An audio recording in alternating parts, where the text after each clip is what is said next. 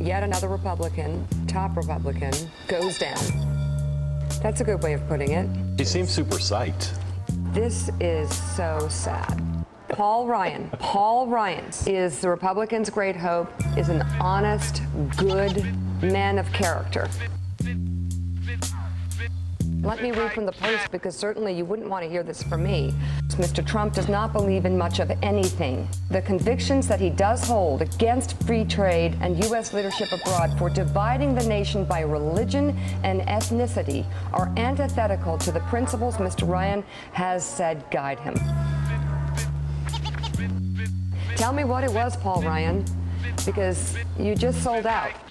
You just sold out. He has no choice. He's the Speaker of the House. He's trying to get legislation passed. One of two people will be president come January. He had no choice. To your point of Ryan had no choice, which is pathetic, because this election is unlike any other, because there are new rules, and people ought to start living by their own rules and living by their principles, and Paul Ryan can do that. It's pathetic. He sold out.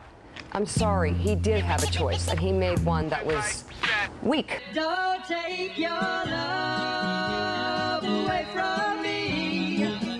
Don't you leave my heart in misery. If you go, then I'll be blue. 'Cause breaking up is hard to do. They say that breaking up